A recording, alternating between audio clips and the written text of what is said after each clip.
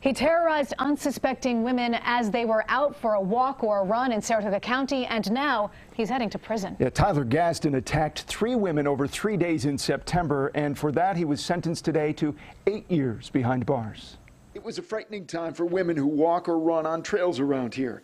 It was late September. 2 bold daytime attacks on women on the Zim Smith Trail. Each time the attackers sexually assaulting the women. They managed to fight him off, and it wasn't long before Tyler Gaston was under arrest.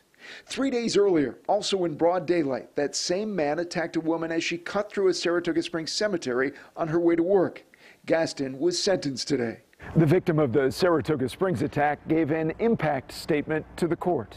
In keeping with News Channel 13 policy, we are not identifying her. I was convinced that I was fighting for my life. Never before had I felt such raw fear, such helplessness. What had transpired over a minute felt like an eternity. I pushed, pulled, screamed, and ran my way to freedom. Because of these 3 strong women who bravely fought back when the defendant tried to change their lives forever. It's only because of them that this crime was not worse, that these crimes were not worse.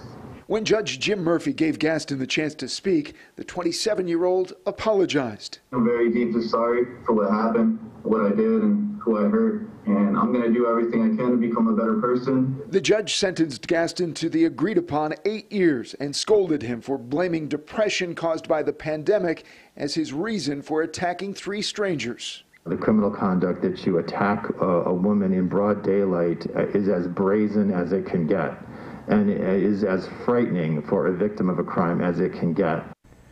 The judge also sentenced Gaston to 10 years post-release supervision, which is the maximum.